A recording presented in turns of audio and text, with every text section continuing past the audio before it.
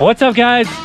Today we're gonna get into assist hooks, the type of hooks that you could use, an economical hook that you could buy in bulk packaging, and what's the best hook for the job, as well as we're gonna get into assist cord. Line diameter, color selection, material in the cord such as Kevlar core, inner core, outer core, metal woven, metal core. We're using some fun products we've been talking about by and we're excited to share those to you. But first, we're gonna catch some fish. We're just a few guys that decided to pursue our passion. As we hit destination fishing spots in our local waters out of Pompano Beach, Florida, we want to fill you in on what we have learned along the way.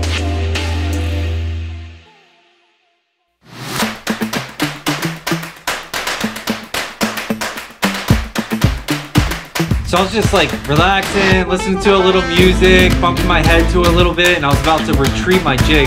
And a lot of times when I retrieve my jig, what I'll do is I rip it. In other words, I'll reel real fast, and then I stop for a second. I slow pitch in that area, and I'll get hooked up quite often. As soon as I stop and my first flutter down, anything chasing it will hit it. But at this particular time, I started ripping it, and then boom, he hit it on the way up.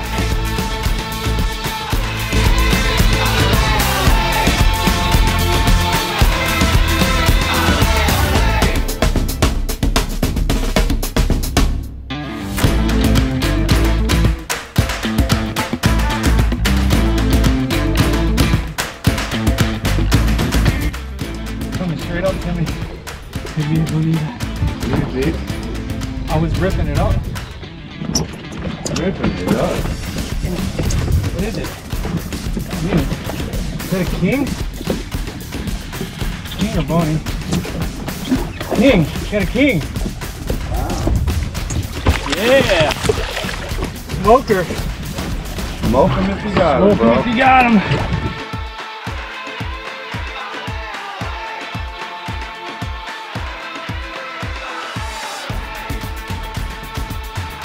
One thing I know for sure, and I've learned in the past, is that if you want to keep a kingfish, don't handline it.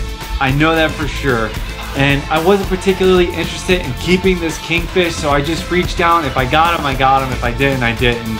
You know, I reached down and boink, it popped off, which I'm cool with. It's not a big deal. Here's something interesting, guys. So I just had that king on, and I'm using our Kevlar cord, and you can see it's actually, it's been bitten through quite a bit, but they're still kind of hanging on there. So the Kevlar cord definitely, you know, has some defense against the toothy critters versus like the PE line is gonna go every time. So that's not the metal core, it's just Kevlar core.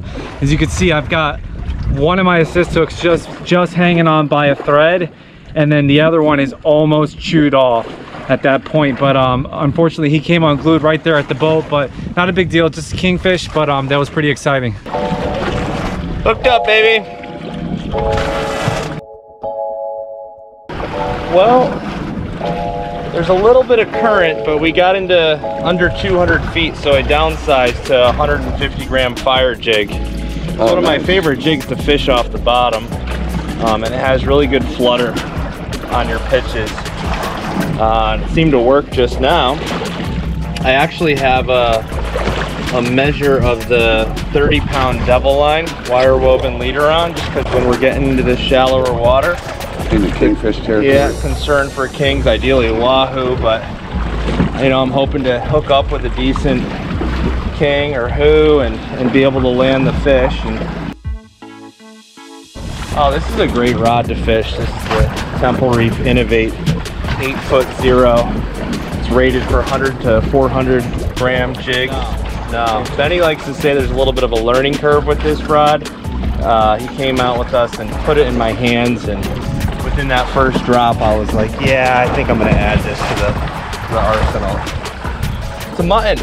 Mutton! You got a mutton, a keeper mutton. Yeah! Chris got a keeper mutton off the bottom with the right fire off the bottom, jig. but that's why I love this fire jig. Nice mutton.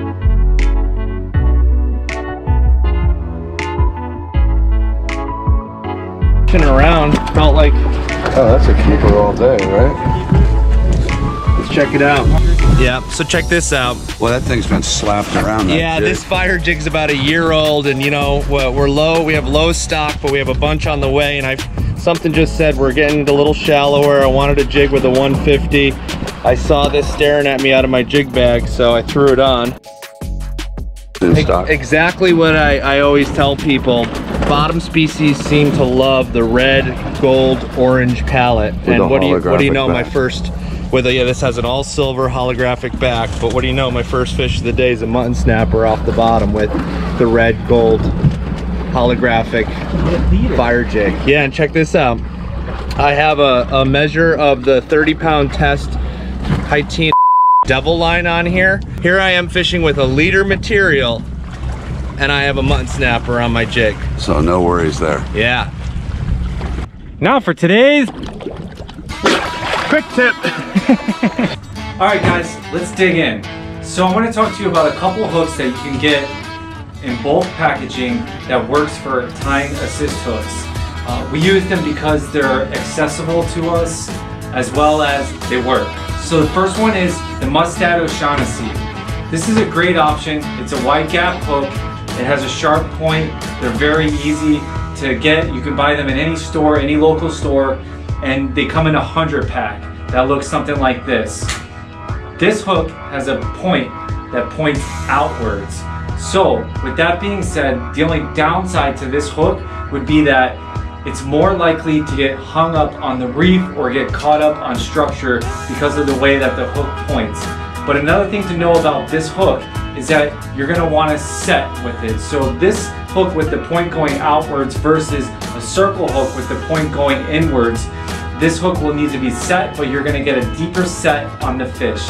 The next hook that I want to talk to you guys about is a recommendation from our friend Benny Ortiz, and this is the Gamakatsu 510 hook. This is a great option. It's a little more expensive than the Mustads, which you can get a 100 pack for around $18 to $20 versus you get a 25 pack of the Gamakatsu 510s for $18 to $20 as well. The great thing about this hook is it's a very sharp hook. It's a very strong hook, and the barb is on the outside, as you can see. And the reason why the barb is on the outside is if your jig fouls up, in other words, the hook wraps around your leader line, it's less likely to nick your leader line and fall off. Let's talk about assist cord. Oh, assist cord. So I tie a lot of the assist cords that you guys may be using on your jigs. And like John was just mentioning, one of the staple hooks that we use the majority of the time is the Mustad O'Shaughnessy. I do buy the whole variety line that they have, from the silver hooks in 5.0 and 6.0 to the bronze hooks also in 5.0 and 6.0, as well as the black nickel, which is not currently in my rigging box. So that being said, we'll talk a little bit about line. So our staple line that we have tied with since the beginning of Johnny Jigs is right here. It's a 300-pound Kevlar cord that's in black. To be honest with you, we love using red. Red is a very difficult Kevlar cord to find, and when you do, it also seems to have some materials in it that allow it to melt under intense heat pressure if you're using shrink tubing over top of your snell knots on the shank of your hook. So we've spent some time exploring and trying to find manufacturers for assist cord.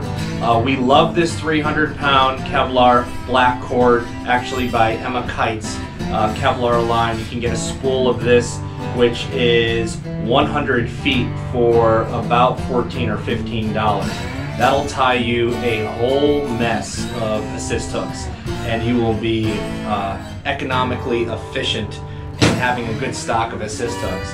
Another fun thing that you might have heard us talk about in some of our previous videos when we were experimenting with some braided lines that are with stainless steel is a company we stumbled on called, and this is a trade secret, ready?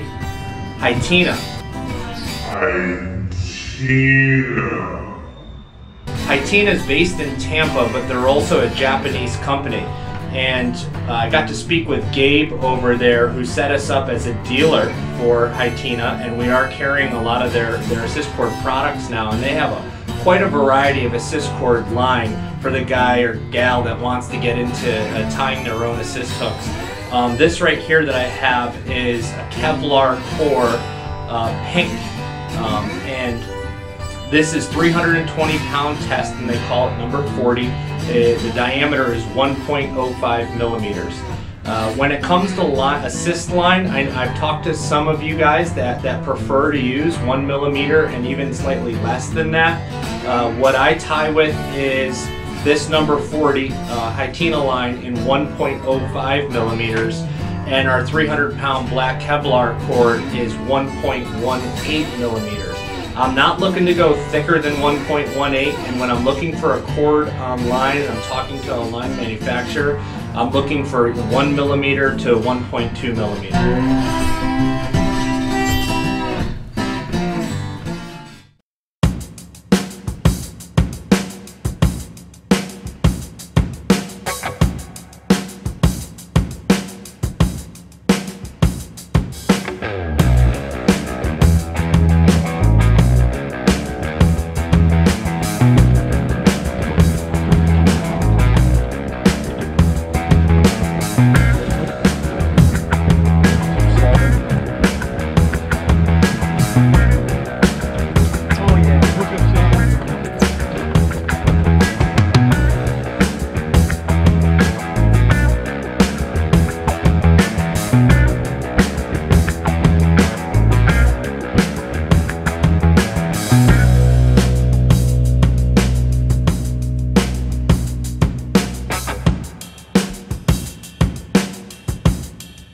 Check out what was inside this mutton's stomach, you guys. It got a little bit of a lobster, like a baby lobster. Seafood medley. Some squid, all the good stuff that we like to eat. That's what makes mutton snappers so tasty. They eat what we like to eat.